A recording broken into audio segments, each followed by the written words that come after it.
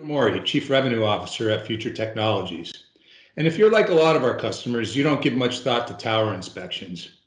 When we ask about the last time their towers were inspected, we often get a blank look and a response that goes something like, the towers have been in place for 10 years and never inspected.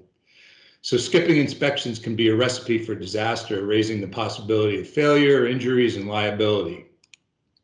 In addition to all the other things we do in site development, like site acquisition, all the permitting, environmental, and A&E work that leads up to construction, we also do a lot of tower inspections. And I've asked Valerie Sciortino from our site development division to give us an overview. Hey, Val. Hi, Dave. If you could talk about recommended inspection intervals, benefits, and the kinds of things that are checked out during an inspection, that'd be great.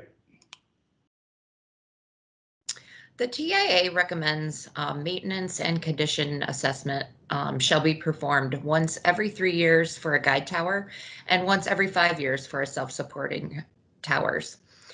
Towers used for essential communications or those that represent a high hazard in the event of failure.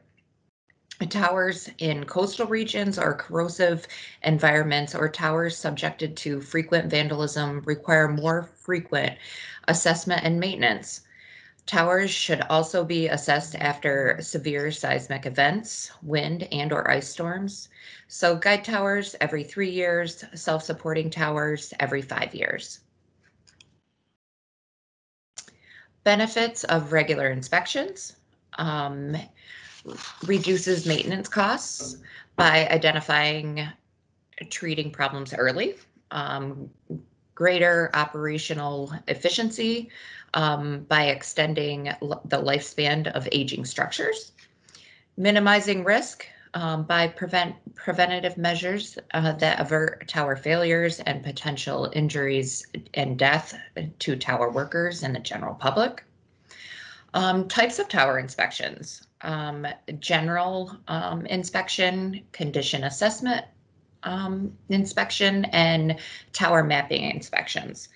The general inspection is a high-level visual examination of the structure to identify any damage. Condition assessment is a more in-depth evaluation of the structure and its components, including attachments, and this requires specialized training. And then mapping.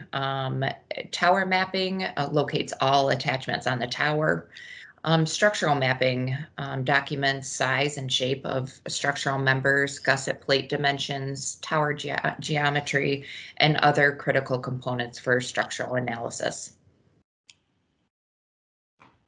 And then the basic components of a tower inspection: foundation, footings, structural verticality, structural conditions, note deformities, cuts, warping, bending, corrosion, connections, making sure they're tight and secure, attachments and integrity, the FAA lighting obstruction, markings, and safety components, and grounding protection.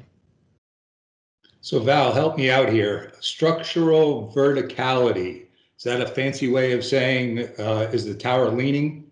That's correct. Okay, all right. Well, thanks. That's all really good information. And, I'm willing to bet that most people aren't aware of the recommended inspection timing. So that's great. We climb a lot of towers, building and maintaining wireless networks. We'll never compromise on safety, and sometimes we're confronted with a tower that our crew deems unsafe to climb.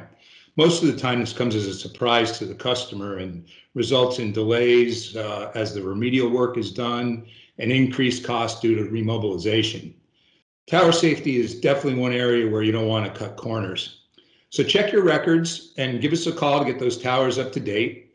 If your records are inadequate, as many are, we can also complete the tower mapping, structural analysis, and provide construction drawings.